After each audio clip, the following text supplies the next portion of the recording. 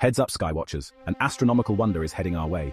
Discovered on January 9, 2023 by the Tsuchinshan Observatory and ATLAS in Hawaii, this comet's got everyone buzzing. Mark your calendars for September 28, 2024. That's when this icy Voyager will swing closest to the Sun, just 58 million kilometers away. And guess what? It'll start glowing insanely bright. But wait, there's more. On October 13, 2024, it'll be closest to Earth at about 69 million kilometers. If conditions are just right, it might shine as bright as the stars. Imagine a comet tail stretching across the sky. Wow!